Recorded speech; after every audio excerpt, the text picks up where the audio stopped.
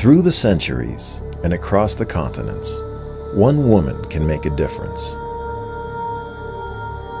Across the ages and in every nation, one man can achieve great things. Now, hundreds, thousands, millions of individuals have the chance to work together to confront and solve the challenges of flood and famine, earthquakes and epidemics, and a changing climate.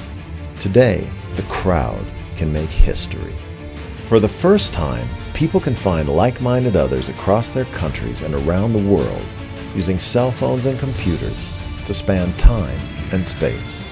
That's the cloud. I'm Waleed Abdelhadi, host of The Crowd in the Cloud. I've studied Earth's ice sheets from satellites and aircraft, and I was NASA chief scientist at the time Curiosity landed on Mars. So I know big data and big science, but I'm also convinced that citizen-generated data has an important role. In The Crowd in the Cloud, makers adapt off-the-shelf tools to help fill gaps left by official channels. Citizen scientists capture data about local air pollution and help change policy.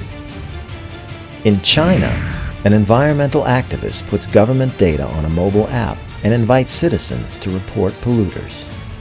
Every year at Christmas, thousands of bird watchers continue 100 years of observations. In Uganda, World Bank enumerators and local partners collect the numbers that will help farmers feed the young nation. No longer is science something only done in labs. No more is data only the property of corporations and governments.